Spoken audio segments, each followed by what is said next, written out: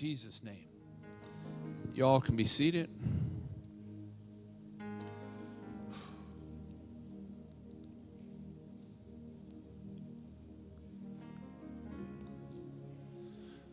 You know, I was reading this article the other day, and it just blew my mind. There was this young man, Brett was his name, and he's interested in not one but two beautiful ladies. One was a redhead named Roxy, and the other was a brunette named Michelle. So this guy, Brett, he sits down with Michelle. He says, you know, Michelle, I'm very interested in a future with you, but I'm also interested in this other lady. And I'm torn between both of you, and I want to see you, but I want to see her too. And then Brett sat down with Michelle, told her the same thing. I'm really interested in you. I think I want to have a life with you, but I'm not sure. I'm torn between you and this other girl, Roxy. And both of these young ladies agreed to this. And for the next 9 months, Brett would take Roxy out one weekend, Michelle the next. He'd take them out to dinner and a movie or walks in a park, you know, hold their hand, tell them how much he cared for them. Eventually grew into day trips, going up to Lancaster for shopping or going to the beach for the day. Eventually it grew into extended weekends and more intimate relations. And Brett did that 1 week with Roxy, 1 week with Michelle. Brett had been doing that for over a year at the time of this article. And I was like, really? How many women here would agree to that? Sister Kayla, if a guy came up to you and said that, hey, I'm really interested in you, but I'm interested in this other girl, and I want to develop an intimate relationship with you and her, would you go for that? No way. Taylor, would you go for that? No. I mean, reverse it. I mean, is there a guy here that would put up with that? Right? If some woman said, I'm torn between you and another guy, and I'm going to go get intimate with him 1 week and intimate with you the next, is there anybody here that's going to agree to that? I think we can all pretty much agree. We all be like, ain't no way. I don't care how much therapy you need. You're still not going to agree to do that. But I want to point out to you that's exactly what most of us do with the Lord Jesus Christ. We come here on Sunday, we get all intimate with God. We move with him, we weep, we feel his presence, we embrace him, we get all intimate with him, and then we go home. And come Monday morning, we're about our own stuff. And Monday and Tuesday and Wednesday, we're about our stuff. And then maybe Thursday, we'll go to community group and we get with him again, just a little bit. Come Friday, we're back to doing our own thing. Saturday, our own thing. And then Sunday, we're here having an intimate relationship with Jesus. And then come Monday morning, we're off doing our own thing.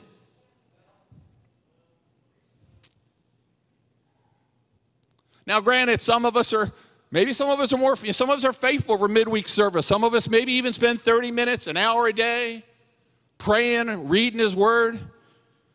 But by large, our majority of our time is focused on making a living, going to school, spending time with friends.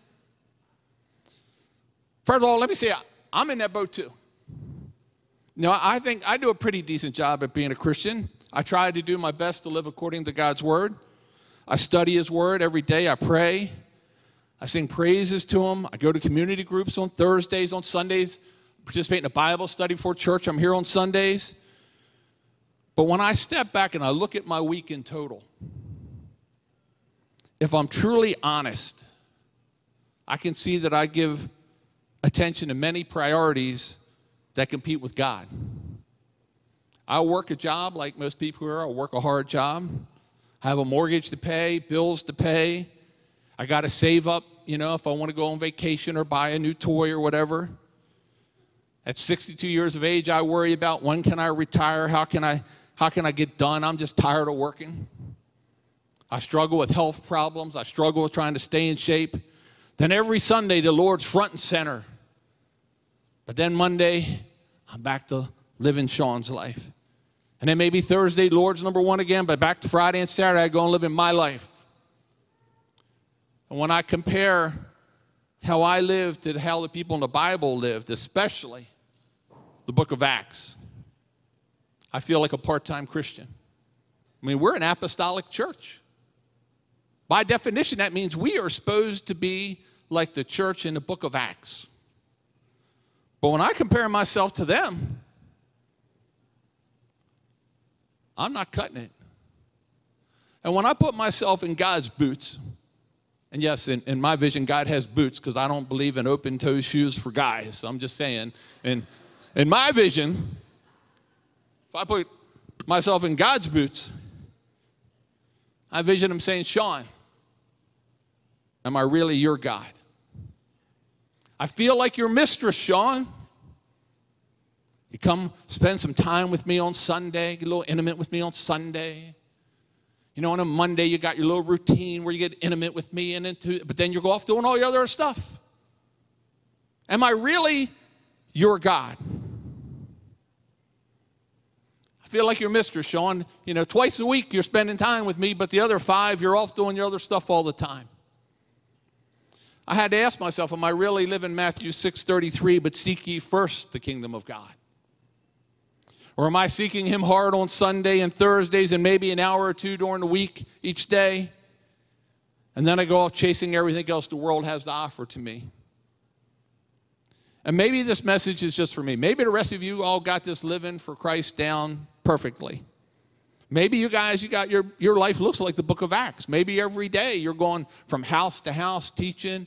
Maybe you're talking about God over the meals and all. You're praying with your children, you know, and you're at work and you're just talking about God. Maybe this is just for me. But I don't think so. But I do know there comes a time in everybody's life when you have to pick which God or God, small g, you're going to choose. What God are you going to chase? And please understand that making no choice is actually a choice in itself. There's no way out of this. And I have found personally that I've had to make this decision on multiple levels over my life. In fact, the more that God has blessed me, the more distracted I can become. It was easy when I first got saved. I didn't have much. I was at the end of my rope. My life was horrible. I was ready to blow my brains out. So I had no trouble giving God everything every day. But he starts blessing me at work and giving me houses and cars and money to go on vacation and all these other things. And it's like, oh, I start becoming busy and I get so wound up in all the things he's given me. And like I said, I found that this has been more than just a one-time decision for me. Now, I'll never hold myself up as the model Christian. I'm flawed. I get that. But thank goodness the Lord's still working on me. So I have a question for you, which is the title of our message today. Has he become your God? Has he become your God? I mean, truly, has he become your God? Not just on Sundays and Thursday or some day during the week, but every day. Is he front and center on your mind when you wake up in the morning? Is he the last thing you think about when you go to bed at night? Are you seeking after his kingdom throughout the day? Are you spending your day talking with God or talking about God? Or are you talking about the Oriole baseball game? Is he your God 24/7 by 365? So let's pray. Father, right now in the name of Jesus, Lord, I pray that your hand and your anointing would be upon me, Lord. I pray, Father, that you would speak through your servant, Lord. I pray, Lord, that you would just break down every wall, Lord, every partition of the minds and hearts here today, Lord, and that you would reach out and touch each person, Lord. In Jesus' name I pray. Amen. Now, if you study the Bible, you're going to see this is not a new struggle. One of the greatest examples in the Bible of this struggle is in the life of the patriarch Jacob, later renamed Israel, by God himself. Now, you would think a man who spent so much time scheming to steal his brother's birthright and blessings in God, that Jacob would not have had this struggle. After all, Jacob made no bones about wanting the promises that God had made to his grandfather and his grandfather Abraham and his father Isaac. Not only did Jacob want them, he was willing to do anything to get them. But the God of Abraham and Isaac did not become Jacob's God for a long time. The first instance we see of this is when Jacob disguised himself as Esau. His father now is old. He's half blind. He's on his, he's thinking he's going to die and he's going to give out his blessing. So him and his mom come up with a scheme. They're going to steal the blessing from his brother Esau because he's the eldest. So they make Jacob look like him. Right? He told him to go get some venison, and his mother says, hey, I'll take one of the lambs and I'll make it taste like Esau's venison. And they put fur on his hands and his neck so he is hairy like his brother. They put on his brother's clothes, and he goes in and he serves his father, right? And he's fooling his father that he's Esau. But look in Genesis 27:20. His father's a little suspicious here. Bring up 27:20. But Isaac said to his son, how is it that you have found it, talking about the venison, so quickly, my son? And he said, because the Lord, your God, brought it to me. Your God did it, Pop. Not my God, but your God. And you think, okay, well, maybe this is a one-time thing. Nope. In the very next chapter, Jacob is headed to his uncle Laban's house to escape the wrath of his brother under the guise of finding a wife. And Jacob lays his head on a rock to go to sleep, and he gets this dream from the Lord. Bring up Genesis 28, starting at verse 12. Then he dreamed a dream, and behold, a ladder was set up on the earth, and its top reached to heaven, and there were angels of God ascending and descending on it. Behold, the Lord stood above it and said, I am the Lord your God of Abraham, your father, and the God of Isaac. The land on which you lie I will give to you and your descendants. Also your descendants shall be as the dust of the earth. You shall spread abroad to the west and the east, to the north and the south. And in you and in your seed all the families of the earth shall be blessed. Behold, I am with you, and will keep you wherever you go, and will bring you back to this land. I will not leave you until I have done what I have spoken to you. Wow, what a dream. But note, even God referred to him. I am the God of Abraham and the God of Isaac. God knew that Jacob had not made him his God yet. But you would think if you had a dream like this would seal the deal. I mean, you're seeing angels ascending into heaven, coming up and down. God shows up and gives you all these promises. I'm going to bless you. I'm going to give you all this land. I'm going to give you all these descendants, right? You'd think at this point Jacob would be like, oh, you're my God, right? Nope. Look at Jacob's response in 28, starting in verse 20. Then Jacob made a vow saying, if God will be with me and keep me in this way, and I am going and give me bread to eat and clothing to put on so that I come back to my father's house, then the Lord shall be my God. God had just promised Jacob land, descendants, untold blessings. And Jacob's response is, if you do this, then you will be my God. Now, I've learned from personal experience and in observing the lives of other people, God can bless you mightily. God can bless me mightily. God can give you dreams and visions, but we still have this, if you do this, then you will become my God. Fast forward in Jacob's life. Now he's fleeing from Laban, right? He spent 20 years there. He's running back with his wives and all of his livestock, all of his possessions. His father-in-law Laban catches up to him, and he's not happy now. He's coming to actually take back everything. And he's ready to go do all this stuff. And he gets a dream from God. But I want to draw your attention to Laban's words when he catches up with Joseph in Genesis 31:29. It is in my power to do your harm, but the God of your father spoke to me last night, saying, be careful that you speak to Jacob neither good nor bad. We don't have a lot of the details of Jacob's life for 20 years, but he lived 20 years with Laban, 20 years.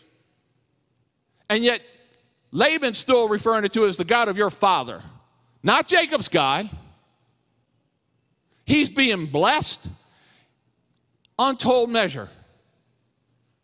And he's living his life. But it's obvious to Laban that Jacob hasn't made the God of Abraham, the God of Isaac, his God. Jacob was still living in that if phase. And this is further in his response look at his response back to Laban in verse 42. Unless the God of my father, the God of Abraham, and the fear of Isaac had been with me, surely now you have sent me away empty-handed. God has seen my affliction and the labor of my hands and rebuked me. Jacob's still saying, the God of my father, the God of my grandfather. Then in the next chapter, Jacob gets a visit from another angelic visit from God. Calls the place Manaheim. Now Jacob learns his brothers heard about his coming. He's got 400 men coming with him, Esau does. Right? Esau still remember all the things that Jacob said. He wasn't bringing 400 people to throw him a party. Jacob knows he's a dead man, and look how he prays in chapter 32, verse 9. Then Jacob said, O God of my father Abraham and God of my father Isaac. 2 recorded visits by angels. God's hand's been on him over 20 years, but Jacob is still saying, the God of my father Abraham, the God of my father Isaac. Just how many angelic visits is it going to take him? How many more years does God need to protect and bless Jacob before he becomes Jacob's God? Now, come on, don't tune you out. Some of you are just like Jacob. God has spoken to you on multiple occasions. God has kept you. You didn't die in a car wreck. You didn't die of the drug overdose. You didn't die in that abusive relationship, that abusive home. You grew up poor without nothing. God has blessed you, but you still haven't made him your God yet. You're still waiting. You're still waffling between the things of God and the things of the world.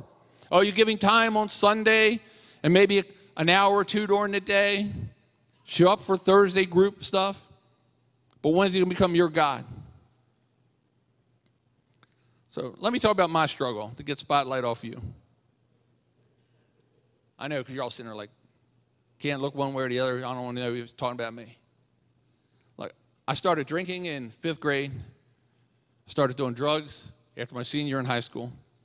Started bartending illegally at 16. I wrecked my GTO twice during my college years, all messed up. By age 27, I'm a full-blown drug addict and alcoholic. I'm suicidal. I'm homicidal. My life is a wreck. I'm married to a woman that I eloped with that I knew for 6 weekends. I'm standing in my kitchen on New Year's Eve. I'd opened the strip joints, and I closed the strip joints that day. I'm doing bong hits through a bong, hash bong hits through a bong filled with Jim Beam, not water. And I start talking to God. I said, God, I think I have a drug problem. Please help me. Now realize, I'm not going to church. I'm not reading a Bible. I have nothing to do with God at this point. But God hears my prayers and he answers me, and I never drink or use drugs again from that point on. Never.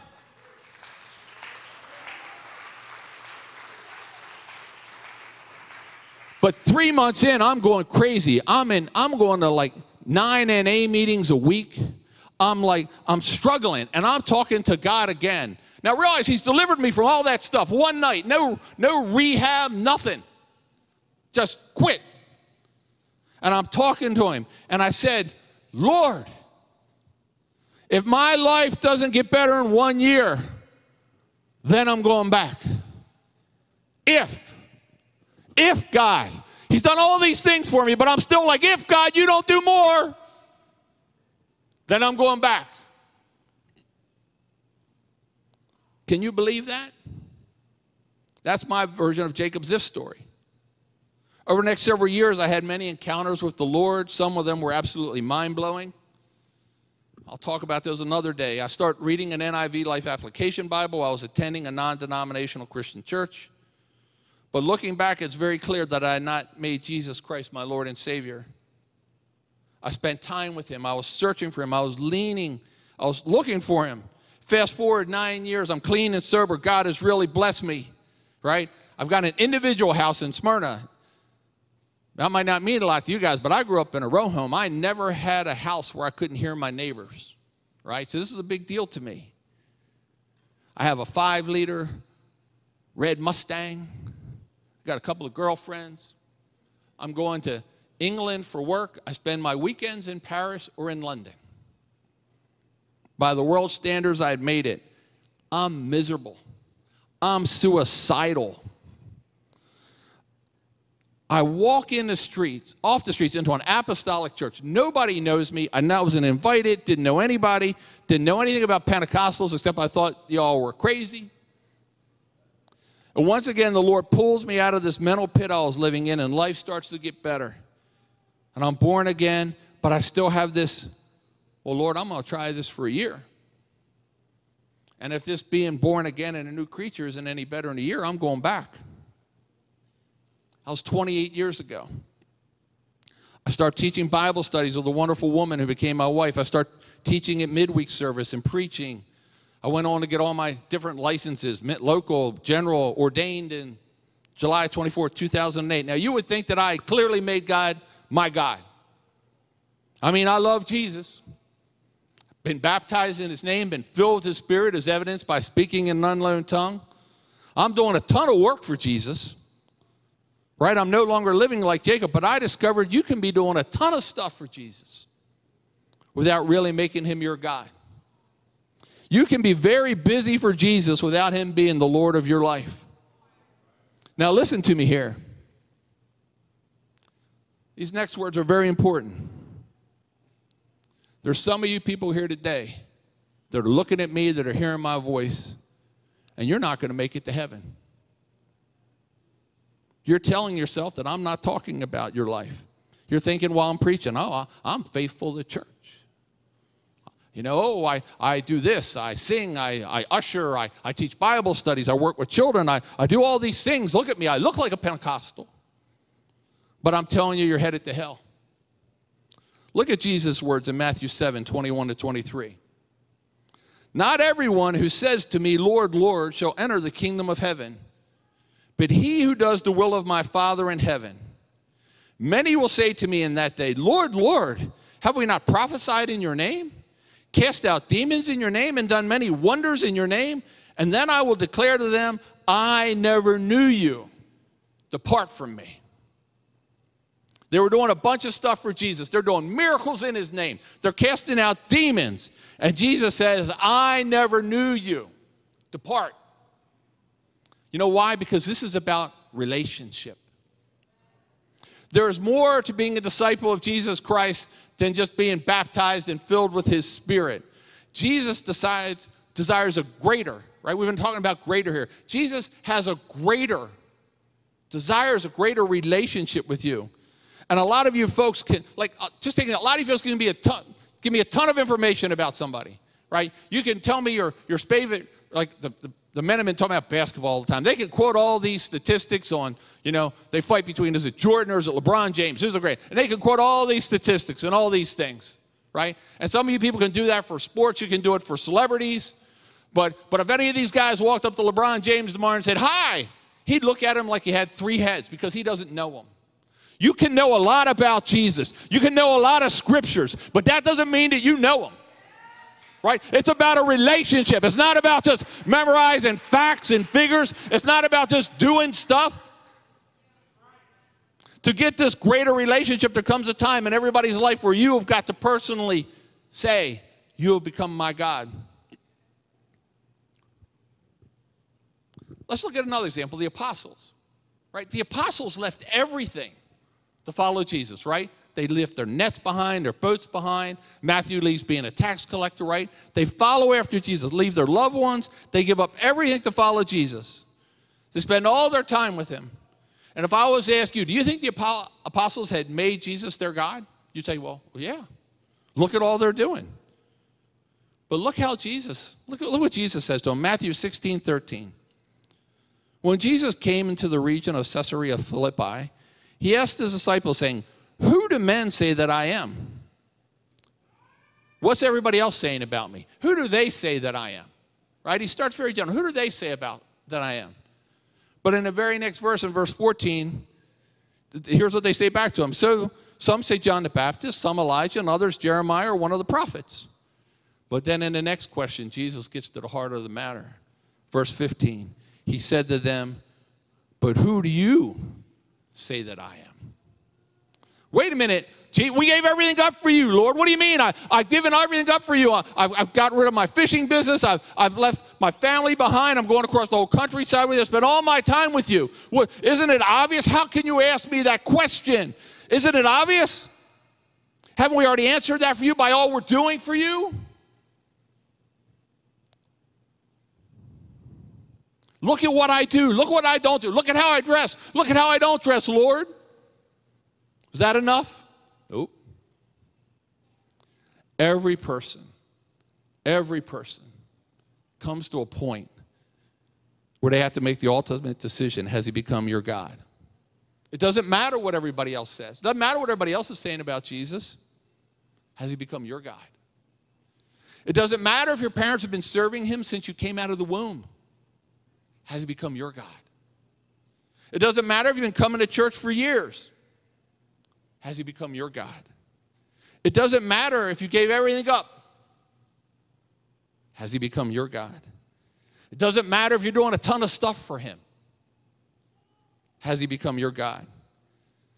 There's more to this relationship with Jesus than a Sunday and a midweek service experience.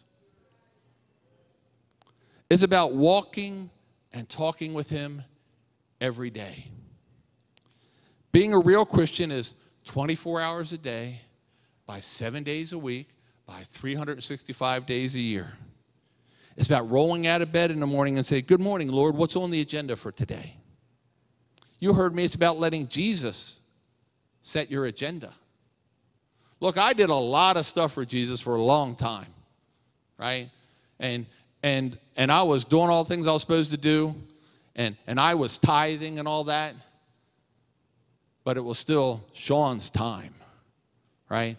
I'd rather give money than time, right? It used to drive me crazy. We used to do car washes, right? And we'd be there all day doing a car wash, and we'd make $120. I'm like, well, man, if 10 of us got together and each gave 20 bucks in, we'd be done. In 5 minutes, we wouldn't have to spend all day here. Because it was my time. And when he becomes your God, it means giving him everything.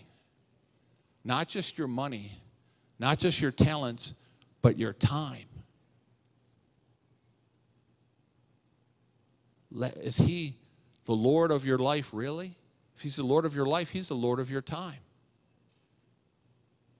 When you're finally sitting down to relax in the evening and you get that phone call, and you're thinking, oh, I'm just getting ready to relax. Is he Lord of your time? When somebody needs a ride to church and you got all these plans to do all this other stuff, has he become your God? Is he really the Lord of your time? Whose time is it? It took me quite some time before I told the Lord, all right, I'll give you my time. My time is yours. And then it went on from not only my time, but my future. Whatever you want to do with me, do. And I don't even need to know. Not that he was telling me. I wanted to know. But it's a whole different level when you can give him your life and your time and live it day by day and say, okay, what do you want to do today, Lord? My time is yours. And when he interrupts your day with other stuff, my time is yours. Look, I'll just be honest. You know, I'd written this message a month ago. Since then, my wife has had surgery on June 11th. She can't put any weight on her leg. None. Can't move her leg to the right at all because it's an external abductor. So I have to help Lisa with everything. Take her to the bathroom, getting in bed. We care for 2 adults with dementia and Alzheimer's. Right? I work a full-time job. So the last 3 weeks, like my day yesterday, I did our laundry. Then I did my mom's laundry, stripped the bed, made it dead. Did my father-in-law's laundry, stripped the bed, made it dead. And a part of me is wanting to complain. And the whole time I feel like God saying, is it my time? I want you to be a servant. Right? I'm not saying this to build me up because I'm telling you, and there's a part of me that was going, give me a break. And God's like, is it my time? I want you to be a servant. I taught about serving others. Why are you complaining these last 3 weeks? I'm giving you the opportunity to live like I commanded you to live. Has he become your God? And I mean, like Lisa, every time in the middle of the night, I got to get up with her. And I got to get up for work. You know, but I'm up with my wife 2 or 3 times at night. And it's like, you know, taking her in a wheelchair to bed. It's like, whose time is it, Shawn? Am I really your God? If I'm really your God, then you are going to let me manage your time.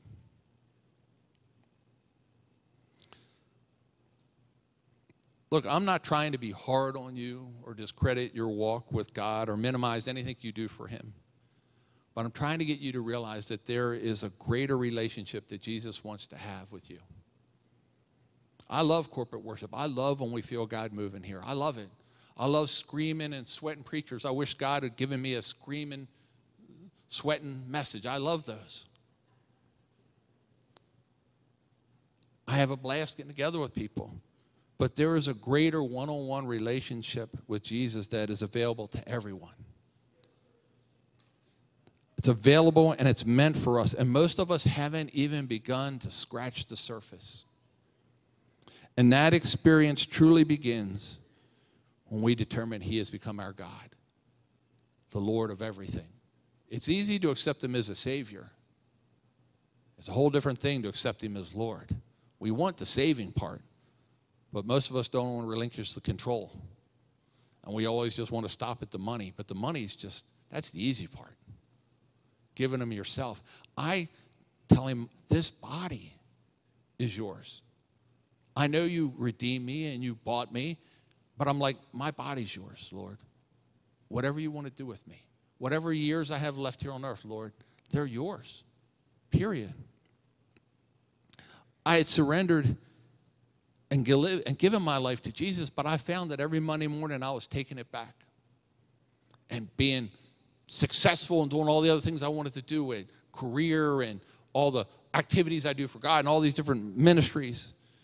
And he's done many miracles in my life. He's healed me of an aborted AFib surgery when they're already in my heart and they're afraid I was going to bleed out, and he saved me from that. He took me through 5 minor strokes. He gave Lisa and I a daughter when we couldn't have our own children. He's given me wonderful grandchildren. He's blessed us financially and work-wise. He's given me a vibrant ministry. Yet I was still in this vicious cycle of Sunday just so involved, and then Monday taking everything back. You know, and I would progress, you know, and I spend time every day in reading the Word and studying and singing worship, but I still wasn't a 24/7 Christian. I had to ask myself if I was truly living according to Jesus' instructions in Matthew 6, 25 to 34. Let's read these. Just listen to how he tells us to live. Therefore, I say unto you, do not worry about your life. All right, most of us failed right there. How many of you failed right there? Don't worry about your life. Therefore, I say to you, do not worry about your life, what you will eat, what you will drink, nor about your body, what you will put on. Is not life more than food, and the body more than clothing? Look at the birds of the air, for they neither sow, nor reap, nor gather in barns, yet your heavenly Father feeds them. Are ye not much more value than they? Which of you, by worrying, can add 1 cubit to his stature? So why do you worry about clothing? Consider the lilies of the field, how they grow, neither toil nor spin. And yet I say to you that even Solomon in all of his glory was not arrayed like one of these. Now if God so clothes the grass of the field, which is today and tomorrow is thrown in the oven, will he not much more clothe you, O ye of little faith? Therefore do not worry, saying, what shall we eat, or what shall we drink, or what shall we wear? For all these things the Gentiles seek. For your heavenly Father knoweth that you have need of all these things. But seek ye first the kingdom of God and his righteousness, and all these things shall be added unto you.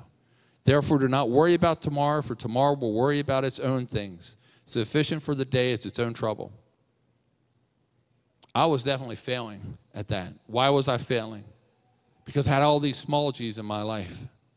Work, prestige, reputation, education, degrees, certifications, trust in retirement savings, vanity, pride, ego, and the list goes on and on and on. Does anybody know what was the first commandment that God gave us?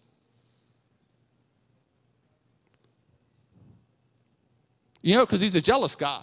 The Bible tells us over and over again that he's a jealous God. God does not want to compete for top billing in your life. In fact, the very first command he said was, you shall have no other gods before me. It's the first commandment. No other gods before me. Every day. Not just Sundays. You shall have no other gods before me. And if I was honest, I would say that I was failing on that commandment. And when I finally came to that realization of the words to Jesus and his disciples, I'll be honest, I just felt Jesus saying to me, who do you say that I am, Shawn? Who am I to you? And I had to answer that question honestly by looking at my entire life. It was when I finally was able to answer that question that life took on a new meaning for me. I was not, like I said, I was not only able to give God all the possessions and put everything in his hands, but I was able to put me in his hands and say, here, take me. Here, it's your time. Do with what you want. I can honestly stand here before you today and say, he is my God. He is number one in my life. What about you? Has he become your God? You know, my wife, Lisa knew that I had selected her to be my girl long before I ever asked her out on a date. She knew it. You know how? So this one Sunday after church, I'm standing after church, altar call's over, and I'm talking to these two ladies that have been vying for my attention. You know, I'm thinking I'm cool. I'm sitting here talking to these two ladies. And out of the corner of my eye, I see Lisa going down the side hallways to leave church. I stopped those girls in mid-sentence. Oh, Lisa, Lisa. I went running down the hall after Lisa till she stopped and I got her attention. She would tell me years later, after we're married, oh, I knew I had you. I'm like, what do you mean you knew you had me? She said, oh, I saw you, and she named the two girls. I saw you talking with blah, blah, blah, and I was thinking to myself, well, if he wants them, let him have them. She said, but then you came running down the hallway, screaming my name. But guess what? I challenge you today to do the same thing for Jesus. I'm done. Stand up. I'm not going to have a fancy altar call today. But I'm telling you right now, you need to make your way to the altar and say, Jesus, Jesus, I'm through. God is not through. God wants a greater relationship with you. But you got to put everything to the side. You need to make a commitment right now. Don't worry about where you're going to go for dinner. What are you going to do tomorrow? You need to make sure that he knows that he is your God. Can you do that? Can you actually can you stop everything right now? Can we have an altar call without any music? I mean, do you have a desire enough for God that you're willing to come down here and say, Jesus, Jesus, I need you.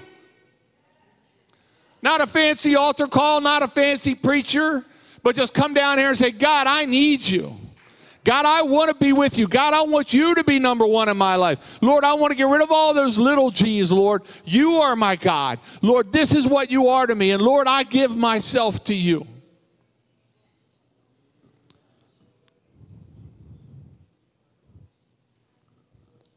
Start praying. Father, right now in the name of Jesus. Halobokia na boshai. Hiolobokia na na bashai. Hionobokia na na na na bashai. Hionobokia na na na na bashai. Hionobokia na na na bashai. Oh, God, Lord, we felt you early today, God, but Lord, get us beyond just the goosebumps, Lord, and just the happy feelings, oh God. Lord, we want you to be number one in our life, Lord. Lord, we know that you're asking us, who are we to you, God? Lord, you are our God. You are my God, Lord. I give you everything, God. Lord, I give you my time, my talents, God, my body, Lord, all that I have, Lord. I give to you, oh God. Lord, you are number one in my life, Lord. Lord, take control of my life, oh God. Lord, let there be never doubts, Lord, in everything I do, Lord, or anything I say. Lord, help me to live every day, Lord, to you, God, and to leave it with you, God, every day. Come on, pray. Come on, you need to talk to him. You don't need to hear me.